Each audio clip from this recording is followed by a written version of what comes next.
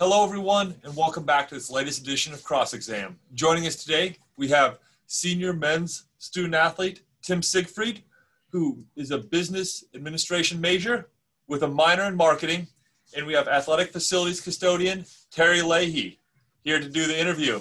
Terry, take it away. Thanks, Danny. Hey, Tim, how are you? Good. How are you, Terry? Great. Hey, thanks for participating. My family and I have gotten to know you a little bit, and including my son, who's a freshman in high school, a soccer player, really looks up to you and has really benefited from your counsel and your mentorship. So I really appreciate you on that level as well. So I first was introduced to you by my coworker Adonis, and he said, "Here comes Tim. He's from Germany. He's a really nice guy. He likes to speak Spanish to me." So how is your Spanish, Tim? And how many languages besides English and German do you speak?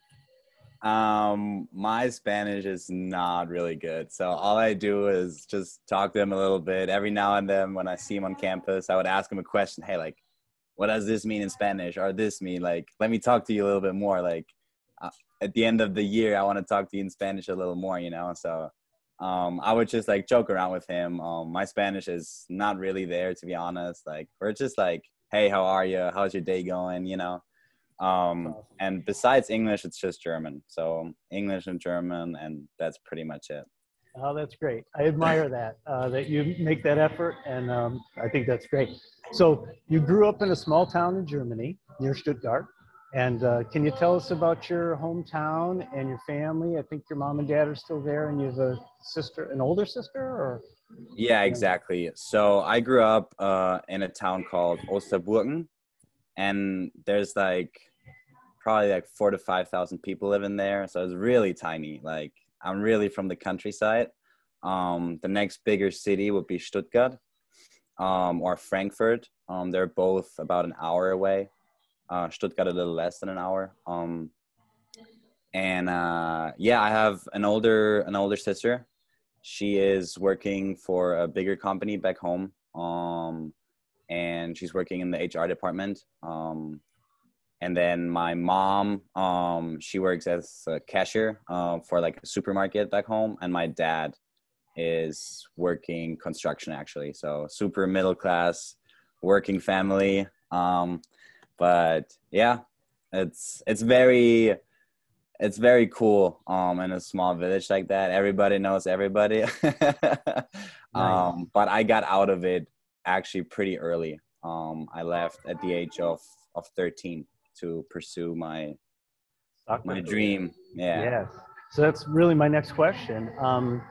So playing youth soccer in Germany is quite different from youth soccer in the United States. And so tell us a little bit about the differences between, kind of academy level soccer in Europe and versus here. Well, back home, first of all, we don't really have the school and sports. So they're not connected. We basically grow up in an environment that has club sports separately from school. So all you would do in school is you have like PE or something, but there's not much like competition with the school. It's all based in the club.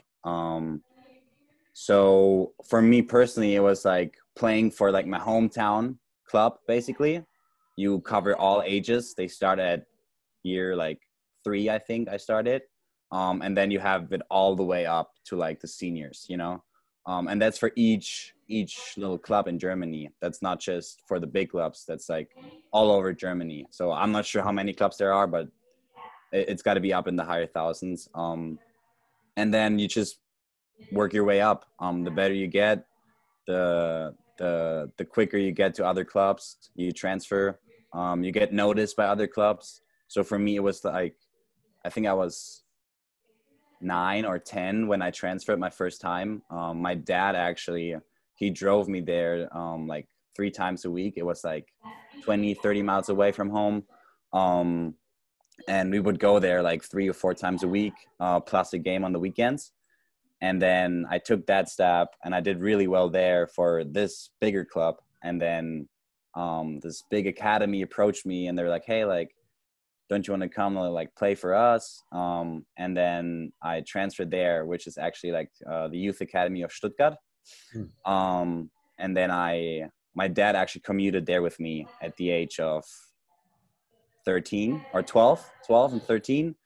And then I stayed there for 2 years, and then I left for another youth academy because there was like things going on. Like it's very political in those kind of environments. Like it's very hard competition. The boys are very, very good. It's like shoulders out mentality. Like you got to fight your way through. Everybody wants to become a pro there. You have 24 kids basically on the roster. They're all fighting for a spot, and you're like 12, 13 years old. And that's how it works. And then from there on, I just played for several youth academies and played in the highest leagues back home in Germany, like the youth leagues and the Bundesliga. And yeah, then my last step was coming to the US. So on the youth side of things, some kids actually move to towns far from their homes to be on these club teams and compete. Is that right? It's very common. They pull out kids from like, I would say age 10 to like 13 already. They move their parents. They offer the parents jobs at the club. So the kid feels comfortable moving, right? Because obviously for a parent, it's tough to let go a kid of age 12 or 13. I mean, that's just, it sounds ridiculous to most parents here I talk to. And it's very different. It's very, I guess they're like profit driven, and like each kid, they see something in him, and if he's going to make the big step, they want to be part of. So everybody's looking for that big guy, that one kid that could change the club, you know, and like, that's maybe one thing that's not so different from club sports, youth sports here in the United States. But so great, thanks. So describe the pathway then from there to Point Loma and Nazarene University. So I was living close to Munich my last 3 years when I was in Germany. That was age 16 to like 19, I think. I finished my high school there, which was really tough in the state of Bavaria. Like school systems, they're so different from state to state back home. So I had to adjust once I moved from my state to like the state of Bavaria. And that took me a little bit longer to like adjust. That's why I finished my high school degree, I think, half a year later. And then from there, I was playing for a youth academy called Ingolstadt. And in my last year, like I had some like personal stuff going on and didn't do so well, you know. And the question was whether they give me a contract for like the amateurs. And so I was talking to them, and it didn't really work out for both sides of us. And at some point I was really like sick of the environment of soccer back home, because it was just so competitive and like so much pressure, and like moving out so young, and it all kind of like didn't really work out for me. So there was a guy approaching me during one of the games, and he's like, hey, like, what are your plans for next year? Like, I'm like working for this agency. Like, we're looking to like transfer players to the United States so you can play soccer there and finish your degree. And at first I was like, oh no, like that doesn't make sense. Like, I still want to somehow like pursue my career here. But at the time, I wanted to stick around for one more year where I was. For personal reasons. And then after that year, I was like, okay, I feel like it's time to move on now. And then I called the guy that approached me a year previous, and I was like, hey, like, what were you saying about America? Like, what's all about that? And he basically connected me to Point Loma because he knew the assistant coach at the time. And that's how I got into Point Loma, basically. And as soon as I heard San Diego, I was fascinated, and I just wanted to take on that adventure. Wow. So did you actually travel here to visit first and check out the campus? No. So you just made the leap, and were not disappointed when you Yeah. arrived. it was funny. I visited a friend that I played with at the academy back home.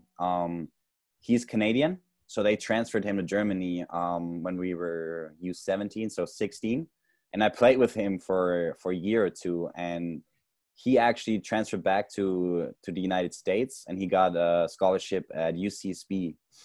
And I visited him for 3 weeks. And while I was up there, the guy that wanted to transfer me to Point Loma, he was like, hey, like, why don't you come down like to San Diego? But for some reason, it just didn't really work out. I didn't really get the go from the school, and I was kind of like stuck up there, didn't know how to get down there. So I flew back, actually hoping to like play for UCSB. But later on, the NCAA didn't allow me to play Division I. So that's why I transferred Division II. Okay. Well, okay. So having transferred or made the move here, what would you describe as your most profound experience here? Whether it's sports related, academically, spiritually, socially, what stands out to you in this experience over the last 4 years? That's a very Deep, huh? good, deep and broad question. I would say social and cultural experience for sure. Just adjusting to a new country was very different. I mean, I had been moving around for a while now, and taking that next step was like so different just from moving out from home or like moving states or like there was for sure a cultural shock in the beginning, you know, where you're like, oh my God, like everything is so different, and like different language, food, and like logistics, like infrastructure, everything is like, you're like, oh my God. But then over time you like adjust, you like you learn a lot, I feel like, and that's what's like sticking with me now, like just the whole experience, making new friends, like I mean, we did so many different things. Like with the team, we traveled to Hawaii, and we like rented those like scooters. We drove around the island. We went to like different national parks with friends of mine. We like did hikes, you know, all that kind of stuff. Like just seeing how people live here, I would say. And then obviously like the friends that I gained here, for sure is something that will always be with me here. So yeah. Well, so in your bio online, you list Kobe as being one of your favorite athletes. What most impressed you about Kobe?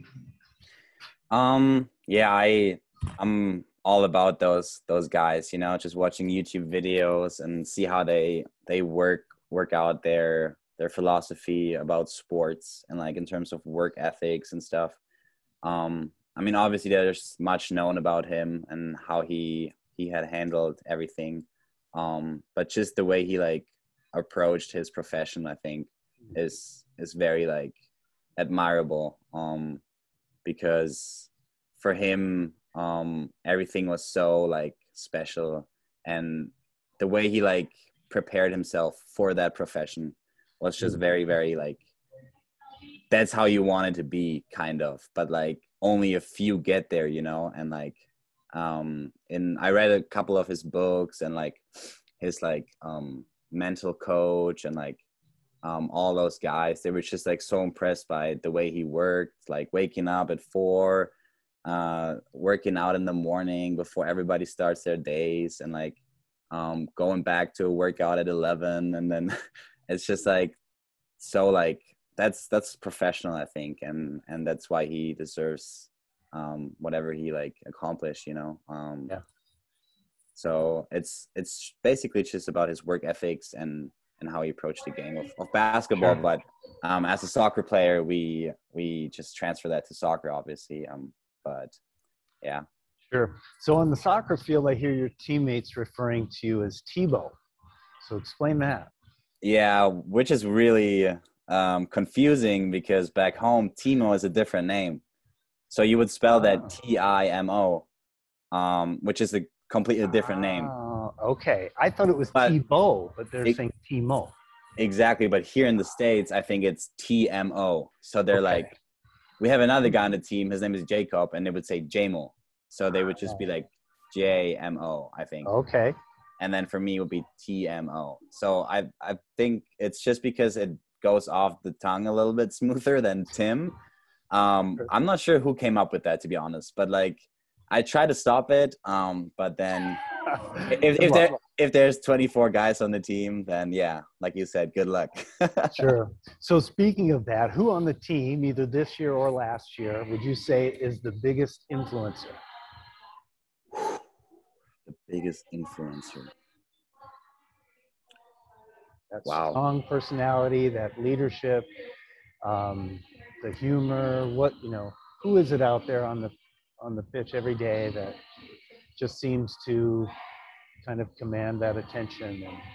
There was my freshman year and my sophomore year. I remember me coming in, not knowing what I was getting myself into.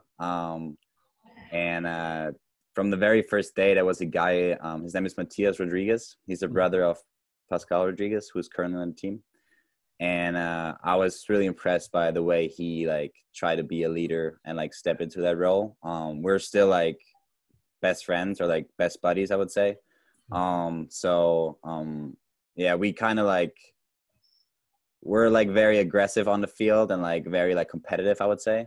So he probably more on the physical aspect, for me more about the skills aspect and like just scoring and assisting. But I really looked up to him, and I still do. And he was also one of the captains, but he was very influential for the whole team. Starting off that year really successful, so he was a big part of that. So on that note, you went from striker last year to midfield this year. Tell us about that transition. Well, I always played the I always played the 10, the center attacking midfield. Coming in my freshman year, I played it the whole year, and then sophomore year, I think we did a change mid-season, where I like scored a lot off the 10 position, and our striker didn't. So that's where we made that switch, and it worked out perfectly because that season I went on to like score 16 goals or so for one season. And my junior year, I think coach stuck with it because we were like short on players for forwards. And this year he wanted me to kind of like go back again to like lead the team more, because you're not always in the game as a 9. You're more, you might be the standout player because you're scoring, but that doesn't mean you're in the game all the time. So you're not really engaged. You're not really like as influential as if you're like dropping back one position. So Sure. That's why he wanted me back there, I think. Well, so on that note, congratulations on all conference this year. Thank you. Certainly that move didn't hurt you any. Yeah. So that's great. So I'm going to pivot for a second to rapid fire. So I'm just going to, one after another, ask you some quick questions. There's no time for contemplation or spin. You just have to answer honestly. But you can go off the board if you have some answer other than the options that I give you. Okay. All right, here we go. Roller coaster or skydiving? Roller coaster. Okay. Sushi or bratwurst? Bratwurst. Okay. Mercedes or BMW? BMW. I know you drive a Volkswagen. I thought you might go off the board on that one. Okay. Adidas, Puma, or Nike? I wear a lot of Nike, so I can't. I would feel guilty if I say Adidas, but I do love Adidas. Adidas? Yeah. Okay. Well, no, we say Adidas. Sorry. Right. Okay. Yeah. Trying to speak the language there, but yeah. All right. I would say Nike though, because I wear a lot more Nike. All right. Hulk or Black Panther? Black Panther. Okay. Skiing or snowboarding? Skiing. Of course. Black Forest or Joshua Tree? Ooh, I've never been to Joshua Tree. So I thought you had. I thought one I, of your trips had been. I gotta fess up. No, unfortunately not. So I gotta go with Black Forest. Okay, let me pivot. Black Forest or Yosemite? You went to Yosemite, right? Oh yes, I did. For sure, Yosemite. Wow. Okay. All right. Last one: Wagner or Common?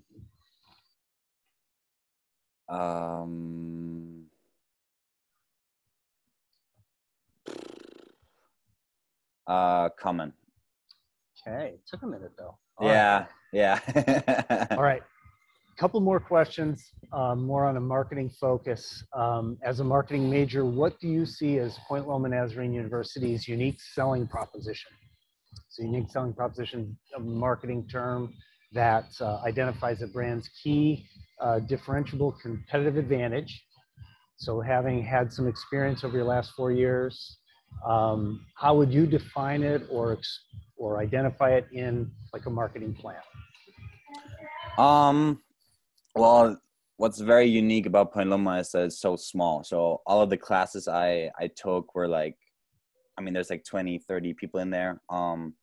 The marketing professors that I had, they were like very clear about the strategy and how to like differentiate themselves from others. Especially now I'm taking a lot of classes that talk about how to like sell a product or like how to come up with a strategic plan. We actually had like in this last class, we just have like guest speakers a lot. So I appreciate that about Point Loma, letting people in from the outside to like show real world experience. We did, for example, like coming up with a product and then or a service and then sell that basically to a client in a class. That was a whole project. So like just those hands-on types of experiences. What was your product or service? So our service was to create an app or like an online platform to put talents on the platform, basically to show coaches exactly to show the coach's need of a player and then to like fit those needs with the perfect player. Because as a coach, you don't always know what you're getting, especially like from overseas. So we kind of like created this unique platform where you're completely exposed to like every coach in the US, and they get exactly what they need. So, and that's like another thing as a marketer, I feel like that's the biggest thing. You need to know what your target group wants and what they need. Once you figure that out, I feel like it's a smooth transition, you know? Exactly. So yeah. So you started an internship recently. I think Brian Thornton in the marketing in the athletics department connected you with a sports management group, or how's that going? I did start it, but then I switched actually, and that's starting in a week. So okay. I found an internship, but it was very remotely, and it was not really like engaging, I would say. It was basically like, it felt like I was doing just another class because you picked up assignments and then you like submitted it. And I didn't really like that because we had that in college already. So I'm looking more for like a hands-on type of work. And I found that actually with a e-bike company in San Diego. They're called Flex. And I'll be starting there on the 19th. Oh, nice. Great. Well, good luck with that. Thank you. So as a senior, do you have plans or ideas as to a potential career pathway or dream job? I do. So for me, like plans just changed a little bit because I picked up an injury, which is unfortunate, but I just got to deal with it. And then, so I probably won't be able to play because I was originally trying to play another season for fall. So that's kind of like not my plan anymore since I picked up that injury. So I'm trying to like apply for jobs in the moment to work for a year to gain experience and get my degree already in the spring. So I'm trying to graduate and then find a job right after. whether that be in marketing or in some other type of business. I'm not really set on that because, I mean, I haven't really like made any steps in the real business world. So I'm just trying to figure out where I fit in, I think. So that 1 year hopefully gives me a better experience just in general, like to figure out what's the best fit for me. Sure, that makes sense. Final question. This one's deep too, but Tim, what is most important? Or I shouldn't say most, but what is important? Top 2 or 3 maybe, but in life. I would say family and friends. For me, that's always been a big thing to like stay connected to my family wherever I am, whether I'm, you know, in the United States or in Europe or somewhere else, to always never forget where I came from, obviously, to like stay connected to my friends back home. I still have people that I talk to from my hometown village. And that's the most important thing. I always had a saying, it says, fight for love, but die for your friends. And that's kind of like what I live by, just to like stay close to my friends, to have those values, and appreciate it, and be positive about everything, I think. Nice. Excellent. Great words to live by. So you get to ask me a question. I can imagine what that's going to be, but if you have something, fire away. Yeah. So you talked about what inspired me, or like, you know, we always talk about what inspires athletes. And I just wanted to like know, who is someone that inspired you and you would like to sit down with that person, and what would you discuss with that person? Oh man. Wow. That's, so, you know, on your bio and on the website, you talk about, you say that the Middle Ages are of interest to you. I think it maybe is partly because of your hometown. It has such deep roots in history. But yeah, I mean, certainly Jesus would be a great conversation. To be in that time and understand how a person becomes that that character. You know, I mean, it's one thing in the age we live that you have challenges and struggles, but there are so many distractions and so many comforts and things. In those times, it was not that way. There was really no escape from that struggle. And so to hear what inspires that kind of character would be amazing. And so that, I think about that a lot. How does a person like Jesus manage? And so, yeah, I'd say that. And more recently, I mean, athletic figures really inspire me. You inspire me. You're a guy that, you know, you impress me, and I'm just so grateful to get to talk to you, and looking forward to seeing you around campus. I'm disappointed I won't see you on the pitch next fall. I was going to say that, but I want to thank you for your time, and again, for all your kindness to my family, and we'll look forward to seeing you more. Same, Terry. I appreciate your words, and yeah, tell your family I said hi. And you'll be seeing around me on campus for a little, and yeah, can't wait to talk to you again soon. Thanks for your time, Tim. And thank you. Yeah, thanks. All right.